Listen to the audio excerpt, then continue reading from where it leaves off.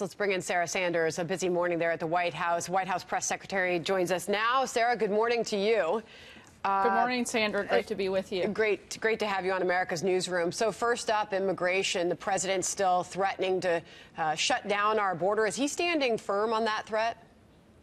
Look, the president's not threatening. The president's taking his job as the commander-in-chief very seriously in terms of protecting the American people. Even Obama's own Department of Homeland Security cabinet secretary this past week has said that there's a crisis at the border. We're glad that others, and Democrats and people in the mainstream media, are starting to understand the crisis that the president has been talking about for the last 2 years. We have to take action. Democrats in Congress are leaving us no choice. This is not the path the president wants to take, but they're leaving us no choice because they're unwilling to work with us to fix the problem because they're too busy playing politics instead of doing their jobs. Well, one could certainly make the case that it does sound indeed like a threat, considering members of Congress, even some within the president's own party, including Senator Kennedy, who just said this is not a good idea to shut down the border. He said this would hurt GDP. You've heard that across the aisle. Democrats making the case that this would be really hurt the job situation in the United States. I want to ask you about what we just heard from John Roberts, our reporter there at the White House, on Mexico and a new plan to take action to apprehend large numbers at Mexico's southern border, addressing its transit visa program. Can you tell us any more about what Mexico is now doing to slow this down? That's certainly a big part of this process, is Mexico stepping up and helping the United States do more by helping stop people from coming across our border, by stopping them in Mexico, also offering asylum in Mexico while they wait on an asylum claim to be processed here in the United States. These are things that we've seen them do over the last several weeks, and they're stepping up and taking a greater sense of responsibility in this process. That's a great thing. We need them to continue to do that so that we aren't forced to take drastic action like closing the ports of entry at our border because we simply have no choice. Look, everyone wants to talk about the cost of doing that. That is certainly, again, not something we want to happen. The president's the one that is responsible for the last 2 years of economic growth, economic boom, and the number of jobs that we have in this country. We don't want to see that hurt, but at the same time, the president's #1 responsibility is to protect American life. Democrats may not care about that. They may be perfectly fine watching women and children exploited as they make the treacherous journey up from the south across the southern border. They may be perfectly fine seeing babies, frankly, killed right up until the moment of birth. But this president isn't. He takes his job of protecting American life very seriously, and he's going to do what it takes to make sure that happens. All right, so we'll watch for more developments on that as we learn more.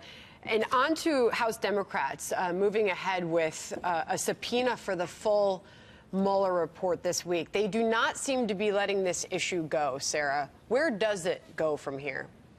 Look, I think it just shows, again, what sore losers the Democrats really are. They got beat in 2016 because we had a better candidate with a better message and a better vision for America. Now we're seeing that they've gotten beat again when it comes to the Mueller report. They were convinced. Not only were they convinced, but they went out and they lied about what they expected the Mueller report to tell America, and they got it wrong. They got it wrong in 2016. They've gotten it wrong again. What would the president like to see happen here? I mean, he's been for full disclosure of this report from the beginning. The president's been transparent throughout this process, but at the same time, the president wants to allow the attorney general to do his job, and he is letting him do that, and we'll see what happens from this point. Meanwhile, on to Obamacare. The president has said that this is going to be health care is going to be a Republican issue. This is going to be big in 2020. But what we know now is the president is saying no Obamacare vote until after the 2020 election. What is the president's goal on health care right now?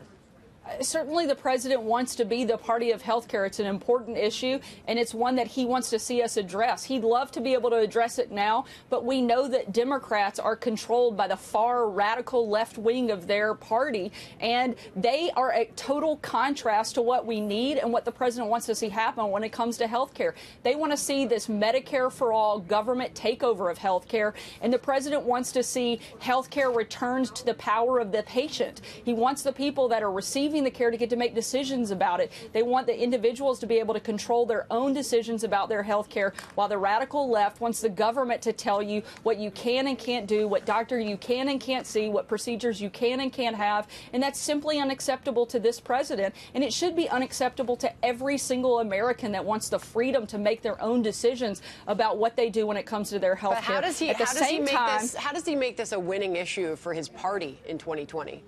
Look, I think we do what we can administratively in the meantime, what we've been doing over the last 2 years. The president has fought to lower prescription drug prices, and he's been successful. In fact, it's the first time in nearly 50 years that prescription drug prices have gone down. The president has fought to make sure that we have more affordable care, more competitive care. We've implemented association health care plans that have allowed more people to have options. We're going to continue looking at ways we can do that, and we're going to lay out principles like protecting pre-existing conditions that we want to see in a health care plan. And look, if Democrats change their minds and decide to get serious about fixing problems instead of playing politics, we're here and we're ready to work with them to fix the broken system. How does the president respond to some of the fears and the concerns that have been shared within his own party about this move and about making an election a referendum on Obamacare without something solidly there to replace it?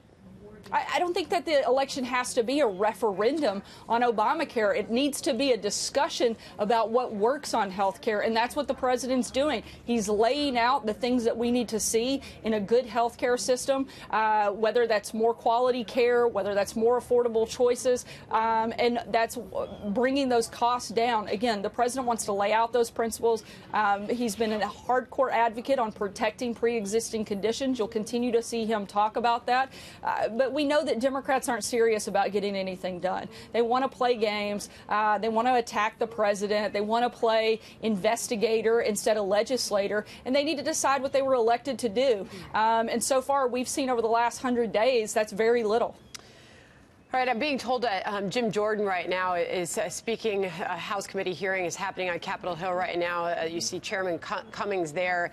Jim Jordan was teeing off earlier in response to a whistleblower coming forward, and the details of that were brought forward by Elijah Cummings on the White House overturning 25 denied security clearances, Sarah, and we heard Jared Kushner defend this last night on an interview on Fox News with Laura Ingraham. But what more can you tell us this morning about this and the whistleblower claims? Look, Sandra, you know I can't get into a discussion on individual security clearances. What I can tell you is that Democrats are acting in bad faith throughout this process. They're asking for personal, confidential information that they know they have absolutely no right to see. We have worked with Democrats. We've been cooperative in this process. We have shown them security process documents over the course of the last couple of weeks. We've invited them to the White House to sit down with government officials here in the administration to discuss that process, and we've been cooperative on that front. But we're not going to put the 3 million people who are full-time employees of the federal government that hold security clearances, personal information at risk because Democrats want to pretend and play games instead of do their jobs. Can I ask you, it's Tricia Newbold, do you know her? I mean, 18-year White House employee. She's the whistleblower. She came forward and said that she and other career staffers denied security clearances for 25 Trump administration officials, of which she said were 3 senior officials. Again, I don't know the individual, and I can't get into talking about individual security clearances here at the White House because, unlike Democrats, we want to protect people's personal, confidential information. Let's not forget 3 million Americans have security clearances that work for the government, and by exploiting one, you're exploiting all of their personal information. And I think Democrats know that. And I think what they're doing is dangerous. And I think what they're doing is sad and shameful. And America deserves much better than that. Sarah Sanders is at a busy morning at the White House. We appreciate you coming on the program this morning. Absolutely. Thanks for having me. Thank you, Sarah.